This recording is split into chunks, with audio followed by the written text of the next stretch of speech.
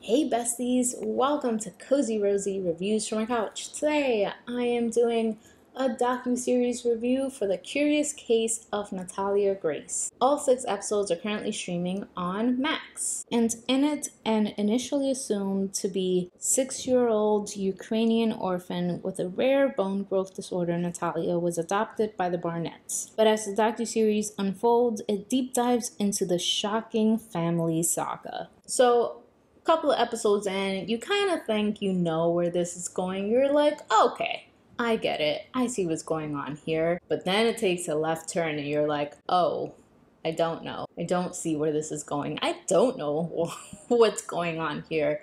This is actually kind of sad, and the case is super sad but compelling. I think it's worth knowing about. And at first, it's really hard to tell, like, whose side you should be on or like who you should be believing, but by the end it's pretty clear. And I also have to say, Michael Barnett, who is the father in this entire situation, like the adopted father, that man is a character. At the beginning I'm like, there's something about this guy, and the way that they edit the trailers, you're just like, oh, that's the guy. And then you kind of start feeling for him. You're just like, what is happening? It just feels like everything you thought you knew is a lie as you continue to watch these episodes. And I do appreciate that the docuseries covered a case that's very recent. It's really not a case that I had heard of, and I think ID did it again for sure.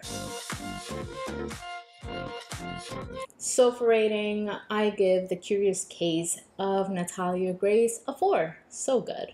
It is great storytelling. It keeps you hooked, and you definitely feel a wide array of feelings. Really pays off in the end. So, The Curious Case of Natalia Grace, have you seen it? What did you think? Leave a comment down below, and if you like my video, make sure you like, subscribe, and share, and don't forget to check out my merch shop below. So, until next time, friends. Bye.